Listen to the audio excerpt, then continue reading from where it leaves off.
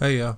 So the problem I seem to be facing is when I log my PC on,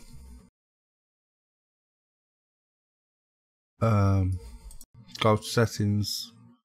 This is what it keeps changing my headset to, which it should be that, obviously. None of my other settings are changed, just the optimize for section. So I'll reboot my PC, come back to this, and I'll show you exactly what I get. Back in a minute.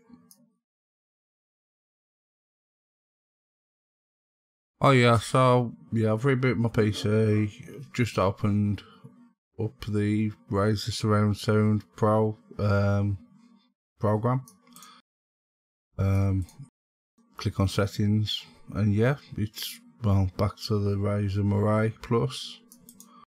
So then I have to keep on manually coming in, changing it back to the Black Shark.